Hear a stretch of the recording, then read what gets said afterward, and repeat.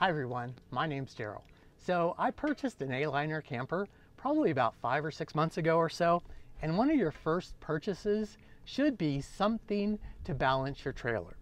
So the A-Liner has a tongue jack in the front that you can balance from front to back, but you have to have something to balance from left to right. So one of the first things that you need to do when you're balancing your trailer is you need to figure out which area or which side isn't level. And so if your right side of the trailer is lower, the bubble's going to move to the left. And if the left side of your trailer is lower, it's going to move to the right. So one of the first things that you really need to do when you get your trailer into position is chalk the wheels. So I'm going to go ahead and do that first, but you need to chalk the wheels on the upper side.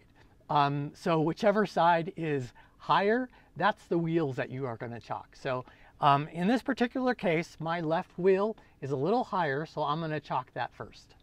All right, so going to chalk these. Oops. Okay, so we should be good. Now the next thing we're going to do is balance the trailer from front to back.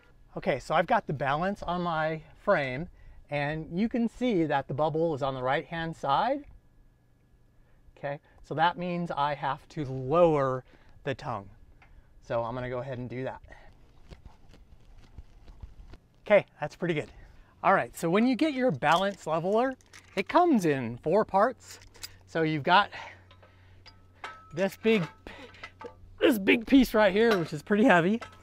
Then you have this piece right here, which is what raises the leveler. Then you have this little piece right here, which goes in right in here in this little slot. And then you have this wrench, which is what allows you to raise it. So basically you take this piece and then you take your pipe here, your big screw, and basically what you do is you just screw this guy in.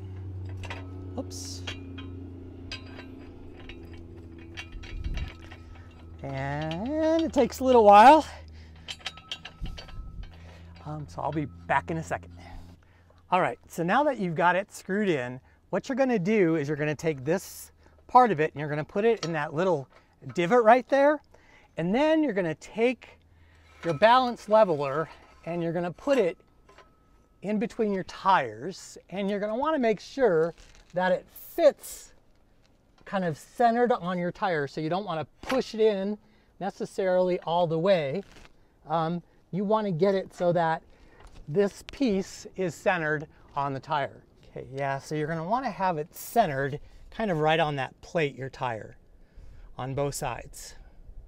So one important point is before you actually level your trailer and use this, you don't want to put your stabilizers down. So do not put your stabilizers down. After your trailer is level, then you put your stabilizers down. All right, and your last step is basically just to raise the wheel. Now it is handy to have someone close to you that has the level, or if your trailer has a level on it, that's really helpful. But you can put this kind of on the floor of the trailer. You could open up the door, or you could put this on the roof of the trailer, or even the frame, and then have someone let you know when you're level.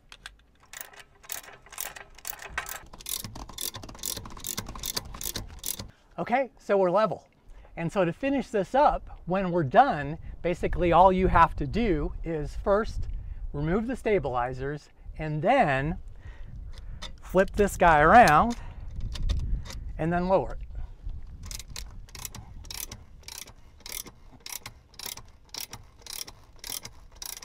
All right, so that's it. So this has never happened to me, but I have heard of people that actually had the leveler get stuck underneath the tire and they couldn't remove it.